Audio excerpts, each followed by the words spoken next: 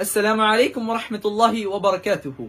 A question was asked to Shaykh Muhammad bin Salih al-Uthaymin rahimahullah that inviting others to something that you are not able to practice yourself. Shaykh replied, when one of you is inviting others to something that you are not able to do, then yes, you should call others to do. An example of this is, if a person calls others to pray late at night while he himself is not able to do. If a person calls others to give charity while he himself has no sufficient resources to give charity, then we tell him, yes, you should call others to give charity.